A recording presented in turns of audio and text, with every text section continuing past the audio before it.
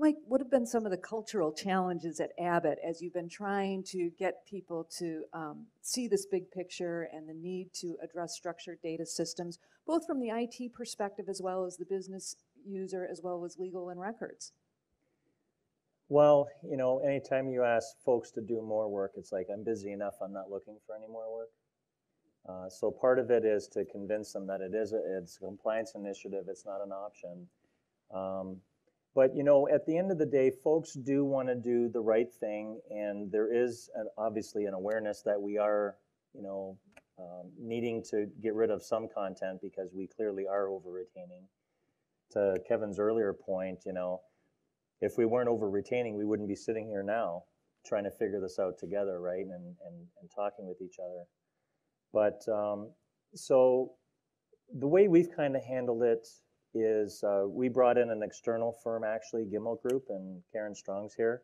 And she did an absolutely amazing job for us to help put together a change management strategy for how we're going to roll this out. And I know Bruce Miller yesterday, anybody attended Bruce Miller's discussion? A few of you. He mentioned in there about roughly 70% towards change management. You likely will not get any funding for a single system if you think you're going to get 70% of your budget for change management. So don't go there. I know we wouldn't anyway. I would probably even get 30%. But the fact of the matter is, obviously through education, training, awareness, that are all very key. And for structured, our culture has been we work through the IT organizations who in turn work with the businesses. What we do to manage that is we work with both of them. So we don't necessarily train the trainer with the IT groups.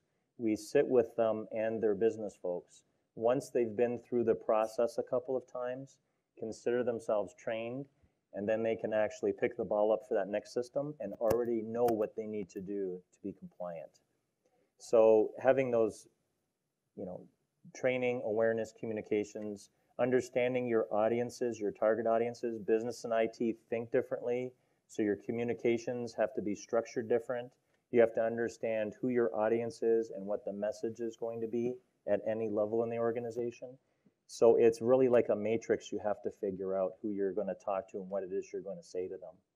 So it is a lot of work to do that, but we had a lot of help, and that's really the way to go, is bring that expertise in to help you figure out what is right for your particular culture, because what we did may not necessarily be needed at your particular company. Yeah, that's an excellent point.